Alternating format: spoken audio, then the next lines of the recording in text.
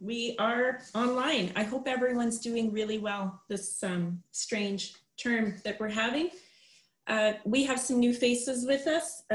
Mark, I'm going to apologize. I'm going to do my best with your name. It's Mark Gaviete, and Mark has extensive English as a second language teaching experience in the youth sector, in the English school board sector, if I'm not mistaken, and now you are doing Récit, and he has generously volunteered to give his time today to join us.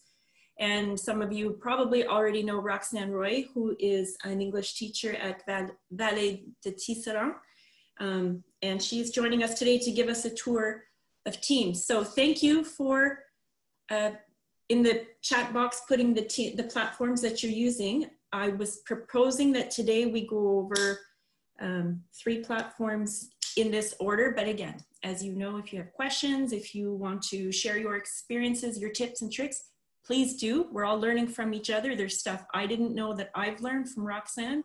And there might be things that you find useful as well. Nous allons commencer avec Teams. Roxanne va parler en français pour beaucoup de monde, mais si jamais vous ne m'entendez, vous ne me comprenez pas, juste dites-moi quand je parle en anglais. Après, I thought we would turn it over to Mark, who could talk about Google Classroom. Some of you are using that. And then we have a few people using Moodle. So Mark, if you wanted to offer what you know about that. And after, just to insert after Roxanne, there's a couple of things I'd like to add about Teams.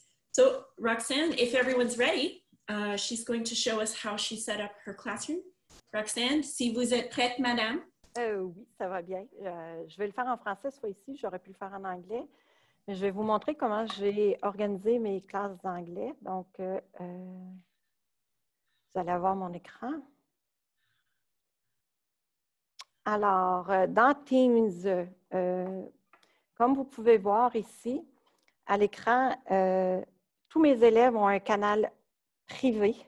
C'est la manière la plus facile que j'ai trouvée d'interagir avec les élèves et qu'il n'y ait pas trop de place à vérifier. Je dois vous dire que c'est surprenant, mais j'ai beaucoup d'élèves qui s'y connaissent très, très peu. Ils connaissent très bien leur téléphone, très peu le reste. Donc, en faisant des canaux privés où ils peuvent avoir leurs discussions et où je peux mettre des fichiers en privé, ça a été ce qui a été le plus facile. Je vais vous montrer par après comment le faire. Donc, pour mes élèves, eux, tout ce qu'ils voient, c'est le canal général et ceux-là, leur nom. Ils ne voient pas les autres noms. Dans le canal de chaque élève, dans leur boîte fichiers, ils ont tous des documents qui sont vraiment les documents, le checklist qui est le document que j'ai créé, qui leur dit quelle page qu'ils doivent faire dans leur cahier, combien d'heures qu'ils peuvent mettre par chapitre pour arriver dans le 50 heures. J'ai ajouté les instructional grids qu'on peut trouver sur le site ESL Québec. Et puis, j'ai mis 2 copies des grilles d'évaluation pour les Learning Situations que j'avais créées. Qu'est-ce qui est bien cette année, c'est que pour remplir les grilles d'évaluation, moi, j'ai trouvé que je prends mon iPad, j'ouvre le document, je le remplis avec mon crayon, puis une fois que j'ai le OK, c'est déjà rajouté dans leur compte, fait que les élèves ils trouvent ça super intéressant que ça rentre direct dans le compte. Alors, ça, j'ai tous des dossiers que j'ai déjà créés. Donc, à chaque fois que je crée un nouvel élève, je rajoute les dossiers à leur nom. Je vais vous en montrer un qui a changé. Lorsqu'un élève termine un sigle, je crée le dossier du sigle précédent. J'insère tous les fichiers et là, je peux rajouter les fichiers qui sont pertinents au sigle où ils sont rendus. Alors, tout ce qui est dans leur canal privé sont des fichiers qui sont adressés à eux, où ils peuvent avoir une note ou quelque chose comme ça. Par contre, dans le canal général, c'est comme ça que j'ai créé, dans les fichiers, ici, on trouve vraiment plus tout ce qui est pertinent au cours et qui n'est pas adressé à un élève. Donc, tous les fichiers audio se trouvent ici. Et puis, dans le support de cours, j'ai créé des sous-dossiers pour chacun des sigles où j'ai pu insérer le corrigé de chacun des cahiers et toutes sortes d'outils ou de stratégies que j'ai développées ou que j'ai trouvées qui peuvent être pertinents aux élèves pour faire leur cahier. Comme vous pouvez voir ici, il y en a beaucoup. Et j'ai fait ça pour chacune de mes équipes. Qu'est-ce qu'il faut savoir, par contre, avec Teams? C'est que quand on crée des canaux privés, il y a une limite de canaux privés qu'on peut faire par équipe. Et cette limite est 30. Donc, j'ai plus qu'une équipe en ce moment parce que j'ai plus que 30 élèves. C'est la contrainte. Par contre, je vous dirais que mon expérience de travailler avec les élèves dans Teams, ça marche bien. Ils peuvent me rejoindre facilement. C'est aussi, je l'ai mis en place dans la classe en ce moment parce qu'on se dit tout le temps, si on retourne à un confinement, il faut qu'ils soient capables de retrouver leur matériel. Donc, j'ai tout mis le matériel sur Teams cette année dans l'optique que si jamais il y a une fermeture, qu'on se retrouve uniquement en ligne, les élèves étaient déjà habitués. Là, je vais attendre avant de montrer comment copier d'une équipe à l'autre. Est-ce qu'il y en a qui ont des questions? Thank you, Roxanne. All of our students really know how to manipulate the Padlet. And so we have our Padlet, which links to the Wix site for English second language. So I don't, like for me personally, I don't see the pertinence of putting all that information in Teams when they can access the Padlet easily and the Wix site, and they know, like, they really know how it works. They know how to go to their course information and all the resources. They know how to go get learning situations and how to get all the information on the course as well, the course objective, everything. They have all the tools. So, and the Padlet has the online dictionaries, everything. So I don't I think that would be sufficient for me. What do you think? Yeah, it really depends from one person to another. My students right now like to have one environment where everything is, okay, where they can chat if they need to. They can right. tell me what's going on. And I have some students that this is more than enough for them. Right. And it really depends. If the students are used to going online on the Padlets, then it's fine. It's my way that I got that was a standard that everyone could get in and understand. Thank you. Marc? Yeah, I just wanted to add to that. Thank you, Heidi. I think that it's very important. We've been working a lot with the Anglophone sector on everything from Teams to Moodle, and we use Padlets and things like that. I think what's very important is, first and foremost, you as a teacher need to be comfortable with whatever technology you're using. That is the absolutely most important thing. You need somewhere to put stuff, and you need somehow to communicate online with your students. That could be visually, or it can be through email or even chat or things like that. The second thing is you have to incorporate using that technology in your teaching time. The students need to be shown how it works, and that has to be part of your teaching time. So if Padlets work for you, Heidi, then more power to you. You go for it. The whole idea is if and when things sort of go south and we end up being, everybody's stuck at home again, you need to be comfortable, your students need to be comfortable so that we can continue teaching and learning. And that's really what, that's what we're trying to do with the Anglophone sector. Yeah, and Marc, I would push on that. The reason I'm so much in Teams is that because all the teachers in our center are using Teams. So it's pushing on, it's not only in ESL, you have it in math, in French. So we're trying to keep them all in one spot. Lori had a question. Go ahead, Lori. Yes, Roxanne, could you share a little bit with how it went teaching your students to use Teams? Oh, well, Nous, on a une entrée en formation qui leur montre un peu comment Teams fonctionne. Par contre, j'ai trouvé qu'il est plus utile d'avoir l'élève à côté de moi, m'assurer qu'ils l'ont installé. Pour certains, il faut vraiment leur tenir la main pour l'installer. Mais une fois qu'ils l'ont appris comment ça travaille, étant donné que les corrigés, tout le matériel est là, ils doivent se l'approprier. Et ça va très, très bien, je vous dirais. Les élèves aiment beaucoup ça, d'avoir cette autonomie d'aller dans leur matériel.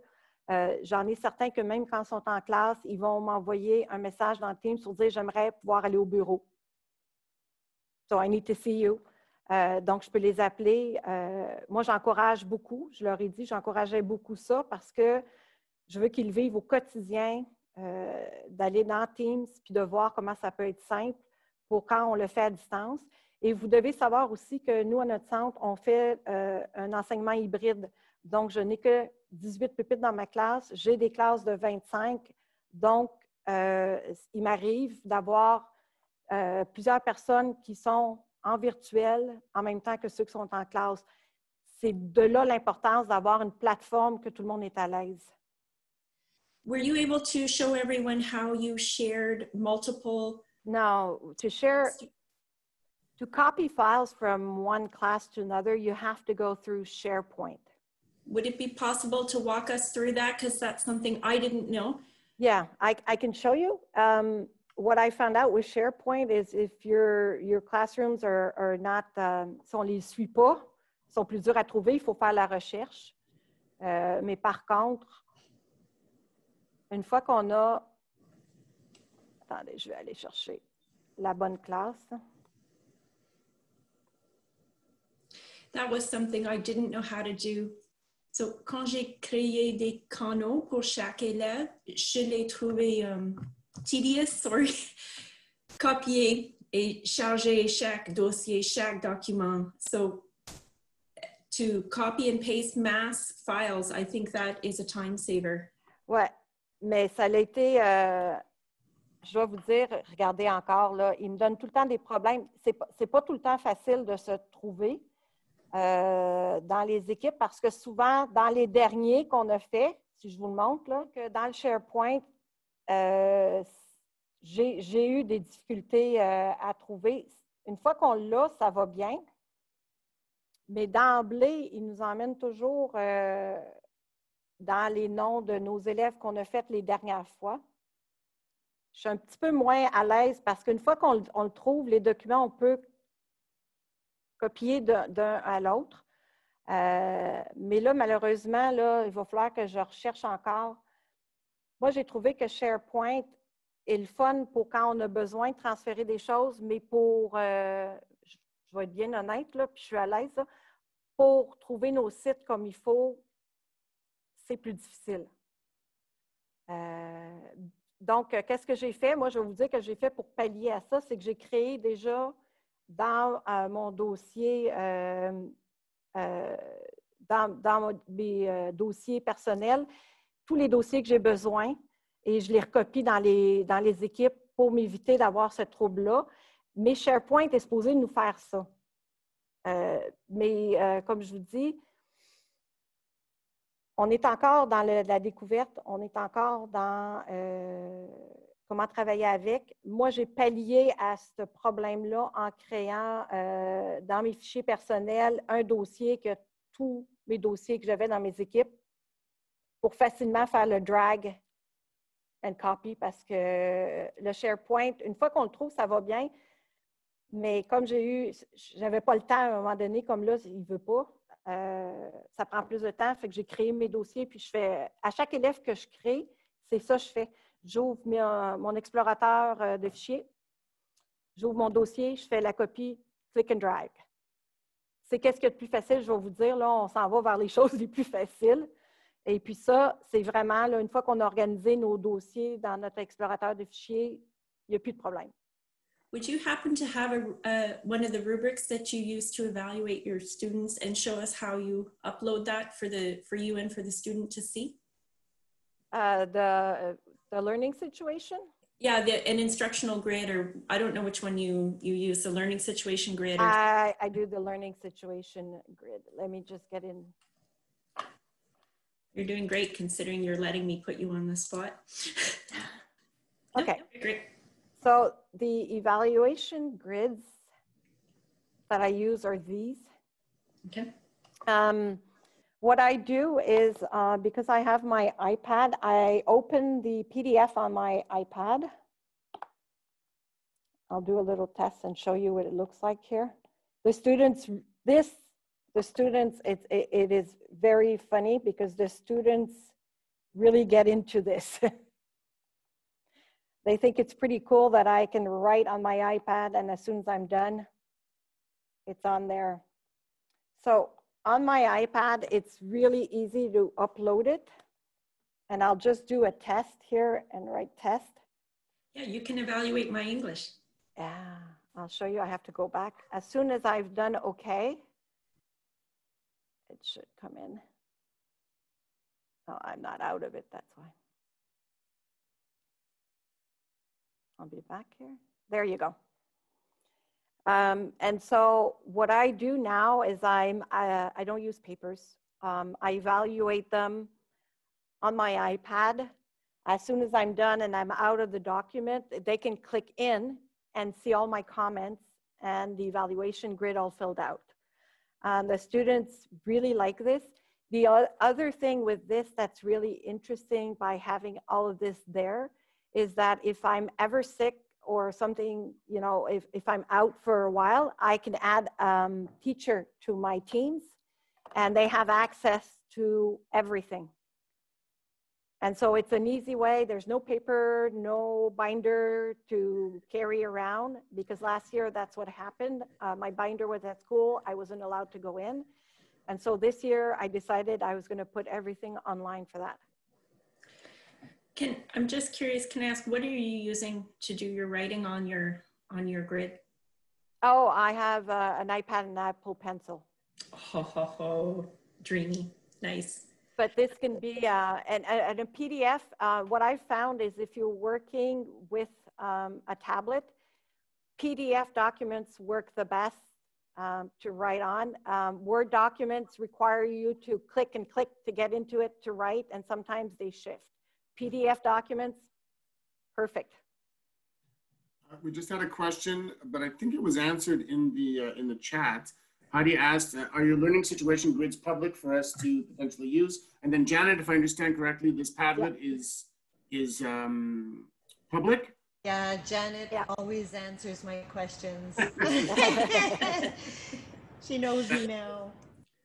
No, those grids are on the ESL Quebec website. Yeah. The learning situation rubrics. Yeah, I shared them a while back.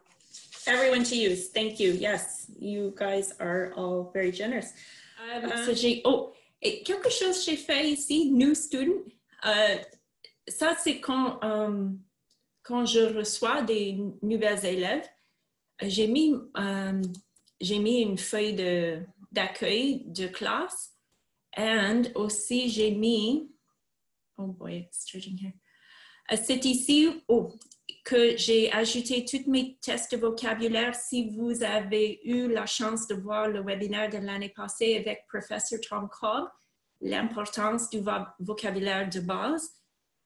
So j'ai mis ici les URL pour 2 tests de vocabulaire. So chaque fois que je reçois une nouvelle élève ou un nouvel élève, je peux les envoyer ici, faire les tests de vocabulaire. Comme ça, je peux les classer et avoir une idée de leur niveau. Aussi, si je veux, je peux acheter, j'ai le test de classement seulement la partie adulte, c'est pas la vidéo et tout ça.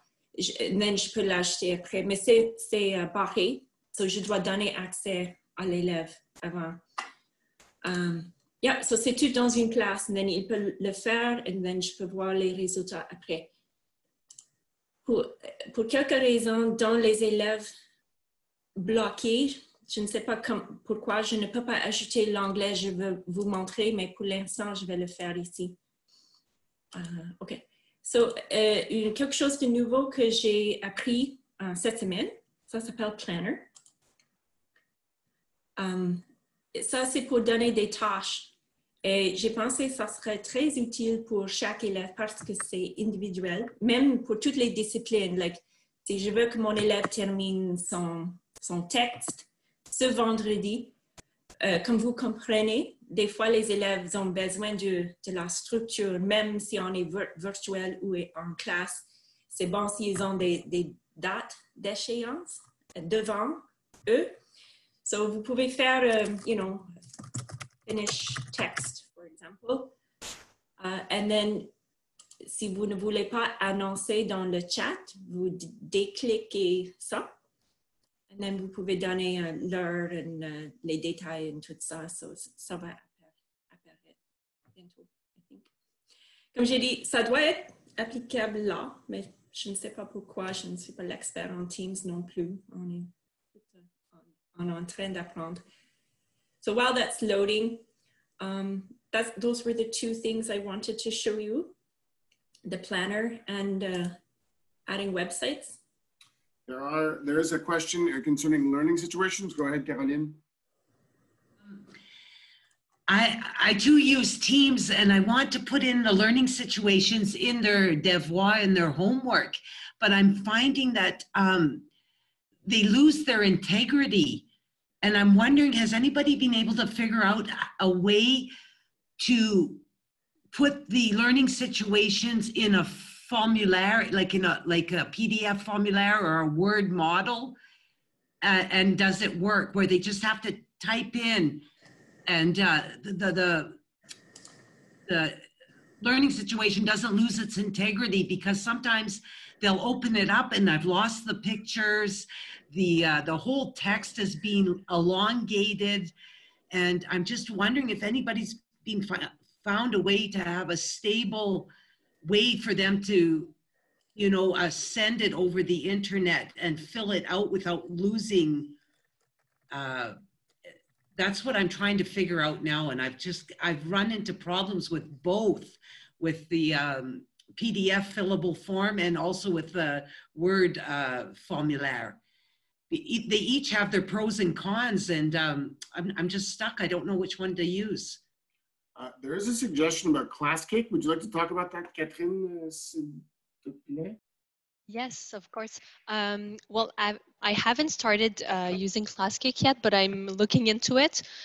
Basically, you need the PDF file, and then you can assign it to a specific student, and it's actually interactive, so you can see what the student is doing at that moment, and you can correct it. You can do, you can either write a comment or you can record a comment. So I think it's really useful, but I'm still looking into it, so I can't tell you any more information. But yeah, I think it's a really interesting program.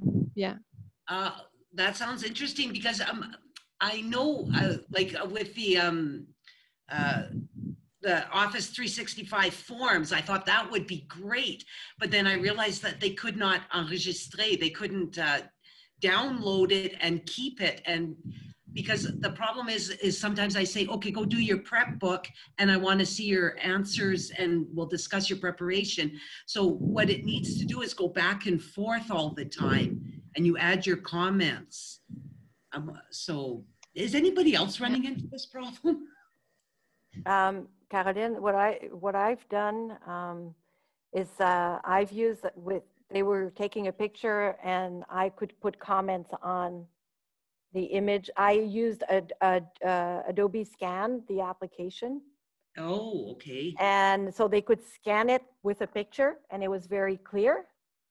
And then I would use my Apple Pencil on my iPad to add handwritten comments and send back the document. Okay.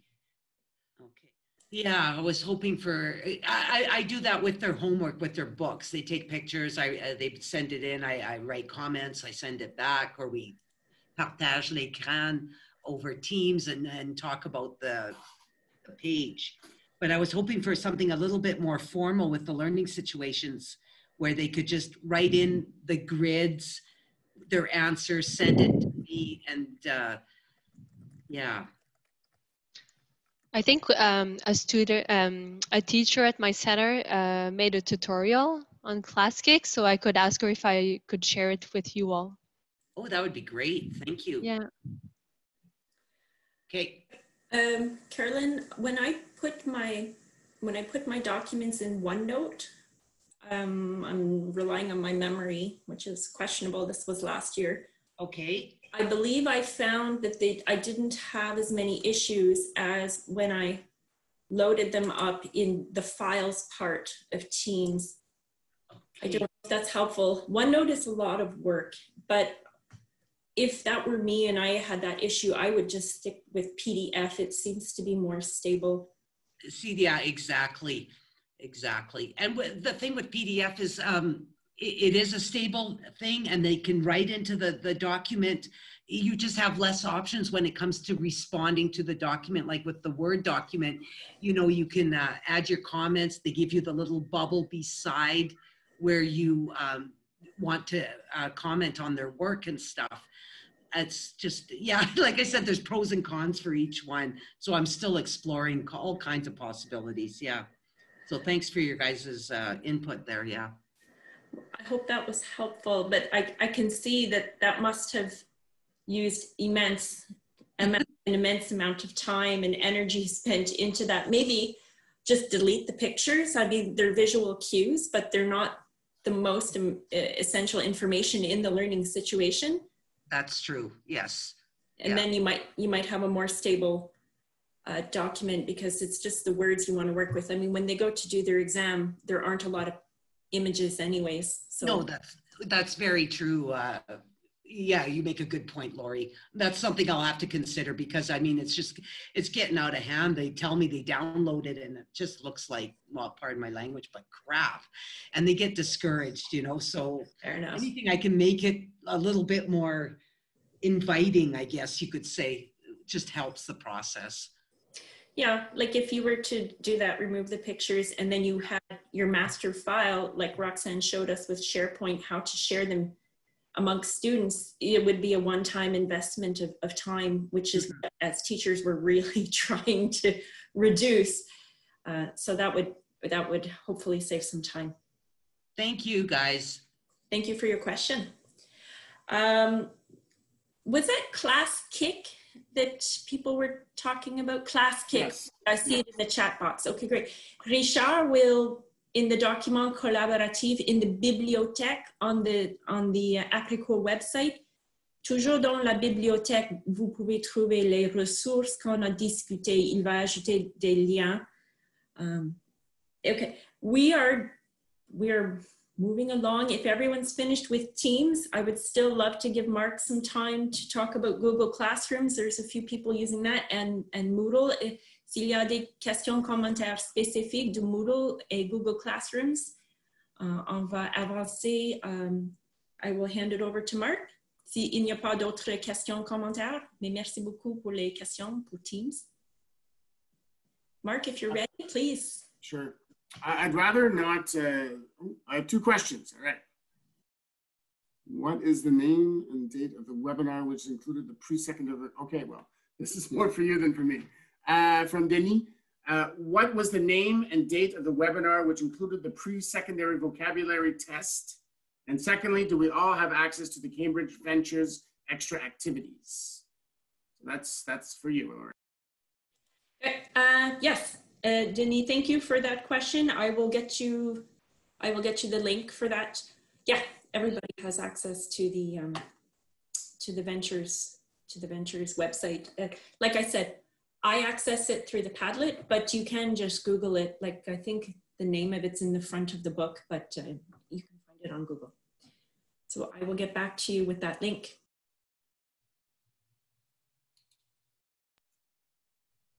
All right, I don't really want to do, well, I'm no longer a teacher. I'm a consultant at this point, so I don't really have a Google Classroom. I could show you the ones that I use every once in a while with some of the centers that I work with, but I'd like to open the floor to you. There's only about 8 minutes left, and unfortunately, my time is a little precious right now. I can't go past 11. So is there something specific that people, the reason I mentioned Classroom and Moodle, because if you look at it, they're all LMSs, right? C'est tous des environnements numériques d'apprentissage. Et donc, nous, on travaille beaucoup plus dans le principe de comment on fait pour organiser une classe pour que ça soit efficace en ligne. Puis beaucoup, dans le système anglophone, je ne sais pas si vous, c'est pareil, on est beaucoup dans l'hybride simultané. Donc, des élèves qui sont en classe et d'autres élèves qui sont à l'extérieur de la classe, qui sont à la maison. Donc, si vous avez des questions concernant l'utilisation de l'enseignement synchrone, asynchrone, if anybody has any questions specifically with Google Classroom, I'm pretty good with that. Moodle, I'm working on it. But, or generally speaking, about how to organize, your world online. I think it's extremely important right now that we organize and make sure that everything's ready to go online. So feel free to say, yeah. Well, I was going to say, if people do have questions, and I do apologize that we didn't get to that, but if you do want to do more on Google Classrooms or Moodle, we can always arrange for an additional webinar. There's a lot of flexibility in terms of the topics that we can present and the times. It's a question of availability. So if the need is there, that's why we're all here. We're here to support each other. Let us know. Laissez-nous savoir s'il y a un besoin pour Google Moodle ou Google Classroom. And on va discuter qu'est-ce qu'on peut offrir comme un partage community. I'll just stop with my French. It's all right. I think we all get it. Sorry, go ahead, Lauren. Sorry, for Denny's question about the vocabulary webinar, I can't access the chat to provide the link. It doesn't, I can't. I provided it to him directly, Lori. Awesome. Okay, continue. Okay, I do have a question though. Go ahead. If I may, can you just give us like a 30-second overview of what Google Classrooms does? Because I tried it a couple of years ago actually, and they ended up kicking me out thinking, I guess, that it's not a school organization, I don't know what. Can you just give us an overview? It'll be my pleasure. So we can start with that. What I'll do is I'll share my screen. Est-ce que, je ne sais pas qu'est-ce qui est mieux pour vous, if you prefer to do it in English or in French. I'm going to go in English, and if you want me to stop or explain something, I'll be very happy. So Google Classroom is tied to, you're absolutely right, Janet, it's tied to what's called G Suite. That means that in my case, my school board is a Google school board. We're also a Microsoft school board. So then my CSSME email allows me to have a Google account. So here we have a few different things. I've taken away all my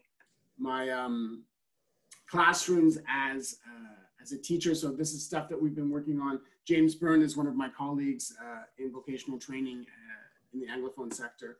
The Sources Centers and VAC, these are two centers. And so basically, what does Google Classroom do? It works in the same way as Teams, but it's very focused on organizing classes. So basically, let's see which one we'll go to Sources. So here we have, basically, it's laid out very, very simply. As much as Microsoft gives you tons of options, and I find it to be very interesting, Classroom doesn't. Classroom sort of steers you in the right direction. So the stream is right here. This is basically a chat between teachers and students, and you can put different parameters on the chat if the students are allowed to post, not allowed to post, and things like that. Classwork is very interesting, where you have the channels in Teams. Here you just basically create things as you're going along, and you have different things to create. So you can create an assignment, you can use Kami, you can create a quiz, you can just ask a simple question, post material, and you can organize it through topic. I'm going quickly because we've got 3 minutes left. Each classroom has a calendar. That's my Google Calendar, as you can see. And so each classroom will allow you to post things up on the calendar. So your test deadlines or different things like that, things that are happening. And then you also have a class drive. So in Google Drive, which is similar to OneDrive, of course, everything gets organized. People, so you have teachers. So I'm not a teacher, I'm a student in this one, I guess. And then you can have multiple teachers, which is kind of cool if you have, well, I've had interns to be my teachers, or if you're working with another teacher and you'd like to combine forces, and you can both be each teachers in your own classrooms. And then there's a whole marking situation that I won't get into right now because we're running out of time. If you ask me the question, I'm going to tell you as a teacher that I prefer Google Classroom just because I'm not that smart. And so this helps me to get really organized, and it puts things and I'm also very used to the Google universe. I use Google Classroom. I was experimenting with it in 2012. So I've been at it for quite a long time, and I've gotten used to that modus operandi. I'm not dissing Teams. This is just the direction that our school board took. If we had gone towards Teams, I probably would have told you that Teams is better. But I do like Google, and I like the collaborative aspect of Google, pardon me. I think it's very easy to go from one thing to another, especially Google Docs, Google presentations, and things like that. I work with 3 other people. We live in 4 different places.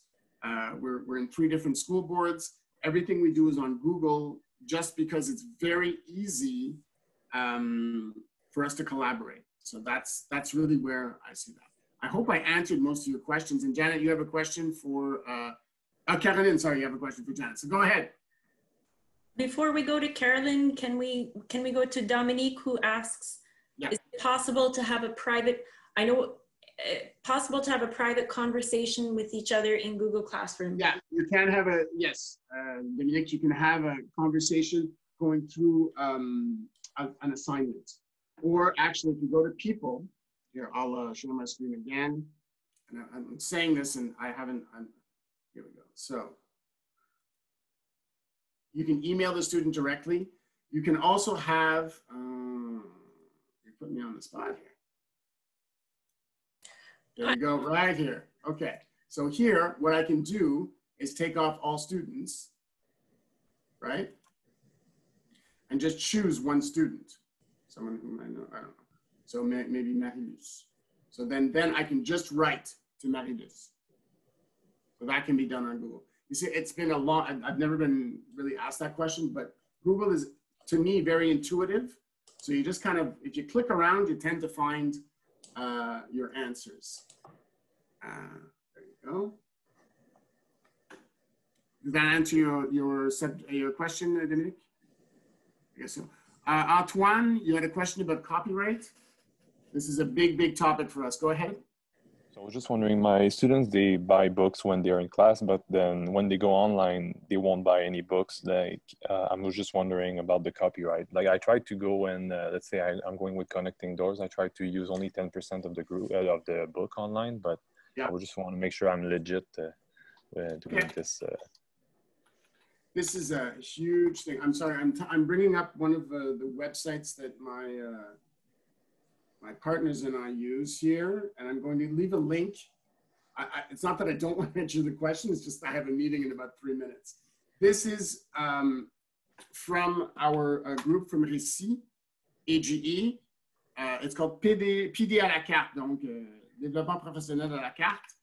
And this is a link to copyright, and you'll notice that on the front page of the copyright stuff, yeah, there you go. Copyright matters and the fair dealing decision tool. So if I were you, Antoine, try to click on the fair deal decision tool and it will tell you. It's really, really well done. Good. I hate to tell you this, but it's kind of dicey. Like the problem is whether they're online or in class. In class, you have a few more rights than if they're at home, which is unfortunate, but have a look at that. And I think you have access to my email or something, or you can go through PD à la carte and you can ask me.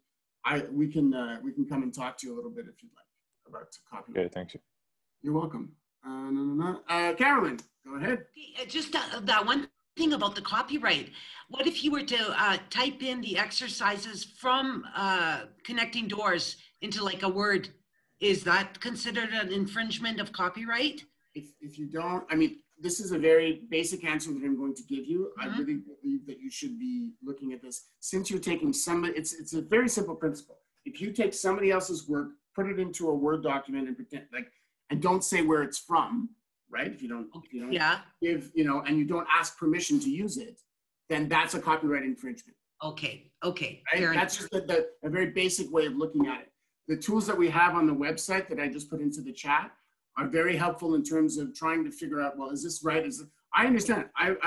I've done it too. I've taken liquid paper and took out do not copy and made 400 copies. But I hate to tell you, it's wrong. Okay, it's wrong. And ever since, now that I work here, it's like, oh crap, do I have to take this stupid picture that I don't like because it's Creative Commons? Yes, you do. Because that's what copyright is. And when you start publishing material, you would like that to be done too. So that's, but going through Creative Commons is one way to go. But copyright's there for a reason. Oh, absolutely. Okay. Do you have other questions? Well, I did have a question for Janet. I think it was last year or the year before that to have access to your Padlet, we had to ask for permission. Is that still the going thing?